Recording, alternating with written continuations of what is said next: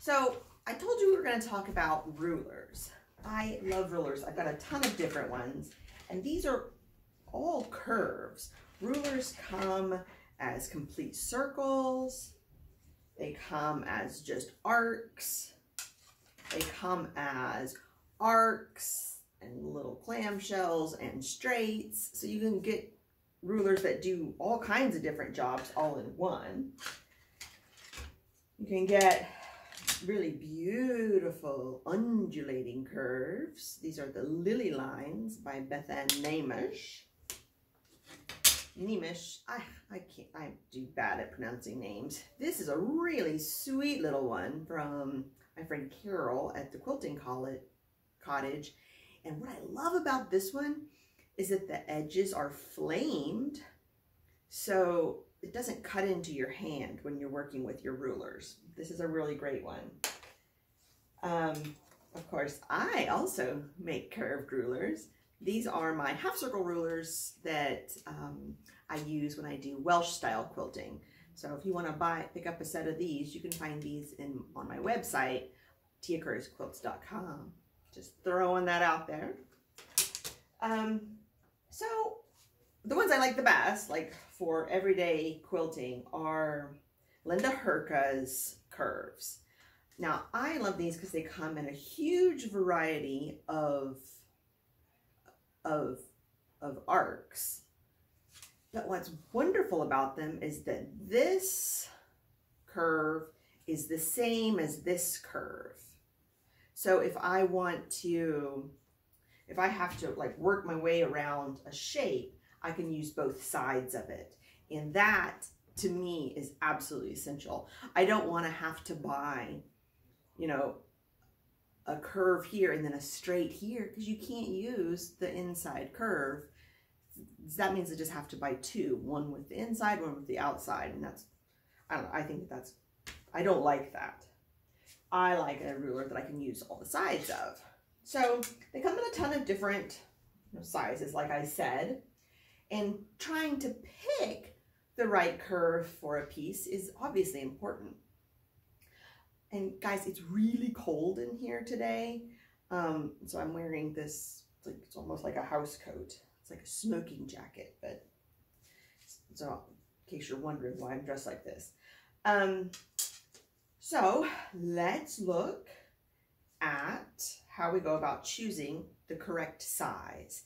I'm gonna move my camera closer so you can see, all right?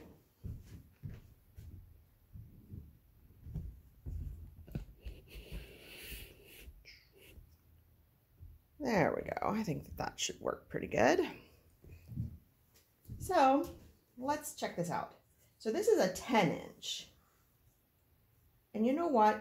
It's pretty good, but you could see that there's a gap on the sides. So that would be a lot more manipulation of the ruler and the machine. Here's a 12-inch, so it's a little bit bigger.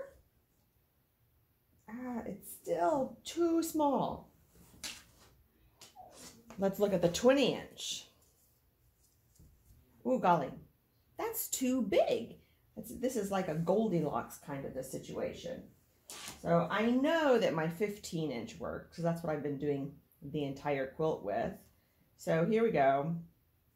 It fits almost perfect. There is a little bit of scooching we need to do, but that's okay.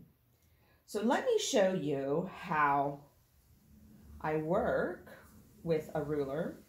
Now, I have a ruler base that is attached to my machine. This is critical for ruler work. The other thing that is absolutely critical for ruler work is that your ruler is 1/4 of an inch thick. If you try to use a regular quilting ruler, it'll slide underneath the hopping foot. You'll break needles, you'll break the ruler, you know, you could pop your eye out. Be careful that your ruler that you're using when working with the long arm is 1/4 of an inch thick. It has to be a long arm ruler.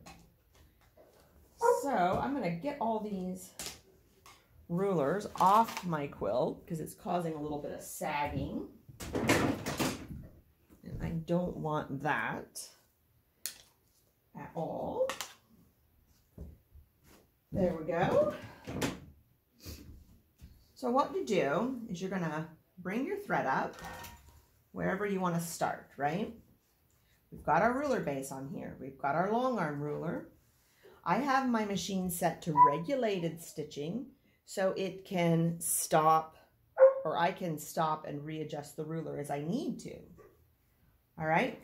And I know, so I've already stitched in the ditch around the inside of this piece.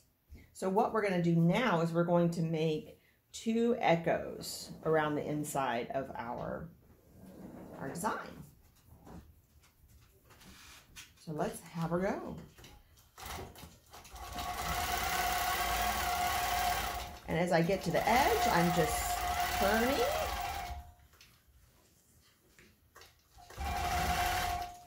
I'm trying to get my arm out of the view. Whoops. See, I wasn't holding my foot against the edge of the ruler, and it's ugly. This is what I'm trying to do for filming. Ugh, I'll have to take those stitches out later. I hate how that looks. In fact, let's just scoot down to this melon, because look at that. We've got room. All right, so you can see that I made an ugly mistake here, and I'm going to now try to do better over here and not get my body in the way. So let's start over. So I've spaced it, or I've stitched in the ditch, and now it's time to make our pretty frame.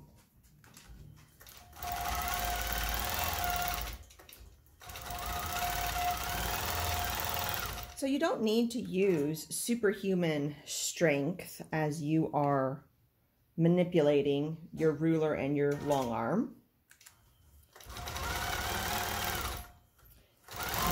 Problem I came to in the other one.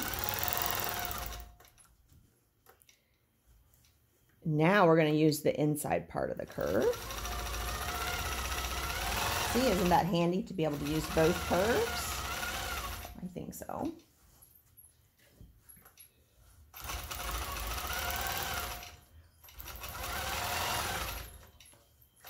So I like a 1/4 of an inch. I like a 1/4 of an inch echo. This is a little less, but that's because I'm trying to film. So let's scoot in, because you're going to have some sort of travel line so you can avoid cutting thread all the time. You just need to pivot the ruler a bit. Let's do this side. And you're going a little bit slower than you normally would. When I'm stitching in the ditch, I go a lot slower.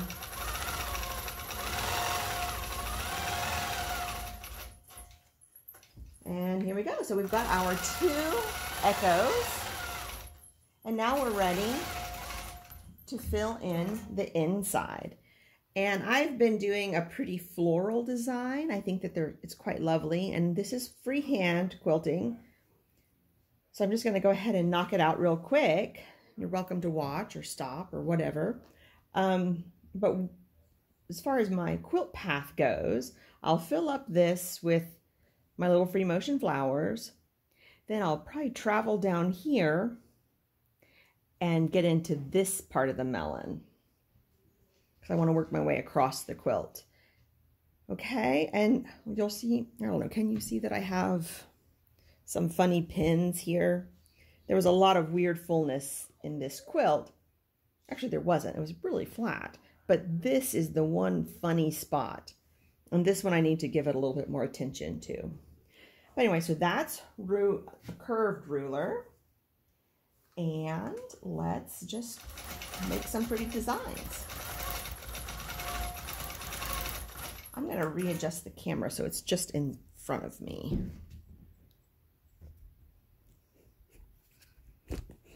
So I can work around it.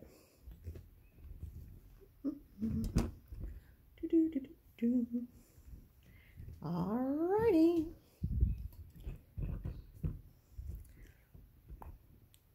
here we go.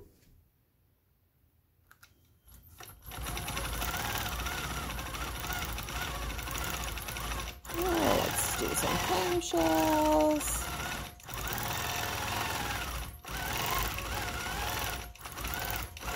And for this floral design, you know, I just really try to keep it pretty darn basic. If you try to make it with too much detail, you're going to lose your design in all the texture. So kind of make flowers like you did when you were a little kid. You know, we got petals, there's a little bit of detail inside, and you're good to go.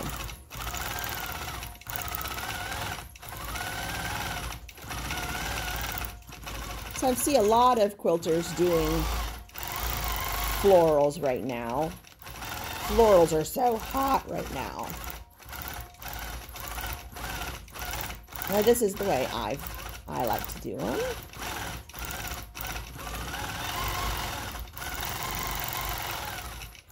Add another flower here. Let's make long petals on this one. And you'll see that the two layers of batting really make the quilting pop up nicely, doesn't it? So I've got a layer of blend on the bottom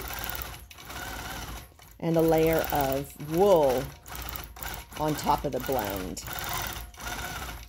And I really love to use that combination when I'm doing custom quilting because it makes the quilting look so beautiful. Now we're going to echo that little flower. Give it a little bit of standoff. Let's throw in some more pebbles. So there's no real, method to it. You just fill in with whatever designs you're comfortable with doing. But I think that these look really good with the flowers.